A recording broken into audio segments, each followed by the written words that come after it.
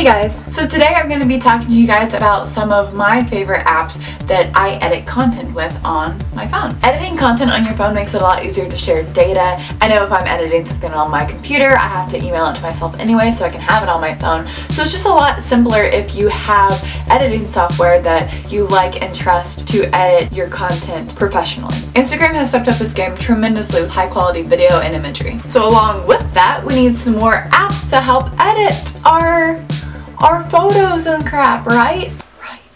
So we're gonna go over here to my photography. Ooh, so pretty. So first off, we have, of course, the classic VSCOcam. VSCOcam is a classic because it's what all the hipsters use. If you want to be a stereotypical hipster, you're gonna use this one. VSCOcam is free to sign up and use, however there are in-app purchases. If you want different looks, different filters, you should check them out. Next one to note is Layout. Layout is really cool because Instagram supports it. It actually is by Instagram. It's basically a collage app and it's really cool if you want an artistic collage look for photos, or if you just want to group all your friends in one photo and you don't have enough room in one photo. You can do different layouts for it, hence the name Layout. Oh my gosh, I know, crazy, I just thought of it. The next one I'm going to talk about is Line Camera. Now Line Camera is an Asian photo editing app and I love it so much. It's just so cute. You can add stickers, you can add borders, you can crop the photos, and you can import straight to Instagram, and it's super nice. What I like about Line Camera is that it does have unique filters. They're not like generic ones that people copy from Instagram. I'm gonna give this one a dreamy look. Ooh, so pretty. There are in-app purchases for this app. You can get different packages for stickers and different filters, so keep that in mind.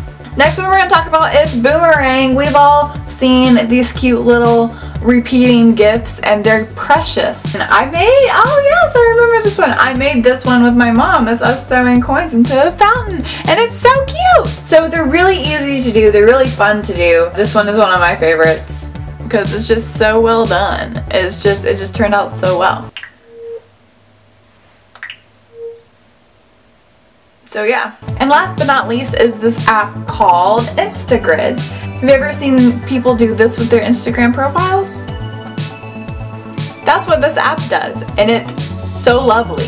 So you take a photo and you can do 3 across, you can do 6 across, you can do 9 across, and it's so pretty. And then after you choose which one you want, you just press OK. And then the fun part comes. It tells you what order to post them in so that it'll show up correctly on your Instagram profile. Now the only thing with this is if you want no watermark in the first corner, you have to pay, I believe it's $3.99 for the full app. However, of course, I've found a way around this. You just take the original photo and you crop around the same area of that first block. You save it all to the camera roll right here. Now it's saved to the camera roll. You can post it without the watermark. It's pretty great. And besides all that, of course, the Adobe Creative Suite, you can get the apps on your phone, and I really am enjoying them since I've downloaded them. So those are my photo editing apps. What are yours? Leave some comments down below and let me know, and I'll see you guys next time. Bye! That's lipstick. That is lipstick right there.